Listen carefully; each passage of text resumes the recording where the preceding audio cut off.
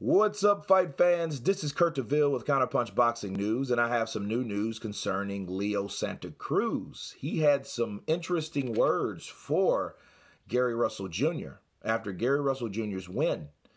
He said that him and Gervonta Tank Davis will beat him, and he accepts the call out. Now, this is interesting from Leo Santa Cruz because we really didn't hear him talk a lot about Gary Russell Jr., you know? And my thing is, as much as I love to see Gary Russell Jr. versus Leo Santa Cruz, that would be a great fight at 126. It'd be a great featherweight showdown. That doesn't mean that's going to happen. Why? Because these are PBC guys. PBC guys don't have fights when people want them to be made. Knowing Al Haymon, knowing the mind, the brain that he has, he will separate Gary Russell Jr. from Leo Santa Cruz, make Gary Russell Jr. go to 130, okay? Fight Gervonta Tank Davis because Gervonta Tank Davis is the targeted star at 130, okay? So it'll be a less risk for Gervonta Tank Davis. You know, the only thing I could see Gary Russell Jr. having the speed, and he has some power. Will he have that same power at 130? More than likely not, but who knows? You know, but he does want to challenge himself. He's that wild card. You know, he's that guy that wants to fight. He wants those fights. He's not comfortable just fighting these guys that people don't know of. Like the guy that he fought last night, which was a very tough opponent. Kiko Martinez was a very tough opponent, but no one really knew who he was. Gary Russell Jr. wants a marquee name, okay? Leo Santa Cruz, you know, he had his names on his resume. And that's who, and he has a name himself. That's why Gary Russell Jr. wants to fight him. Why not? That fight should happen.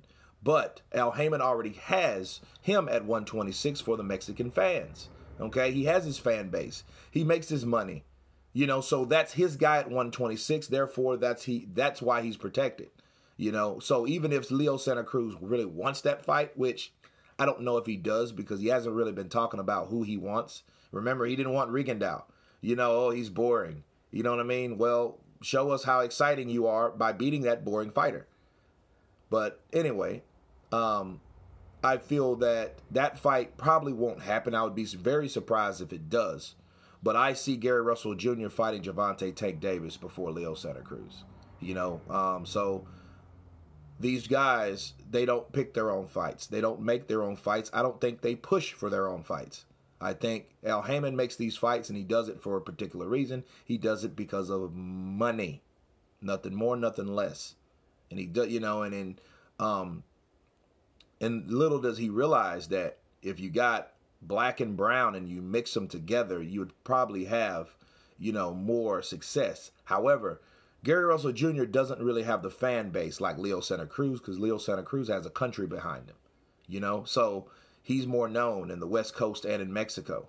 Gary Russell Jr. is like that East Coast guy that is very good but got beat by Lomachenko a few years ago, you know, and never had the chance to make an amends because Loma started jumping up in weight, you know. So that's my take on it. I would love to see that fight. Leo Santa Cruz, he's a good fighter. And I would like to see someone with great combinations like Leo Santa Cruz, a good counterpuncher, fight someone quick and fast like Gary Russell Jr. Reminds me of a young Sugar Shane Mosley at 135, honestly, you know, but with his speed, you know, and a lot of people don't throw flurries like that anymore, like De La Hoya, like Sugar Shane used to, you know, like Roy Jones, you know, so that he's very exciting to see as a fighter. But anyway, that's my counterpunch on it. You guys tell me what you think about Leo Santa Cruz's statement. Of course, please subscribe. And you guys been counterpunched. Peace.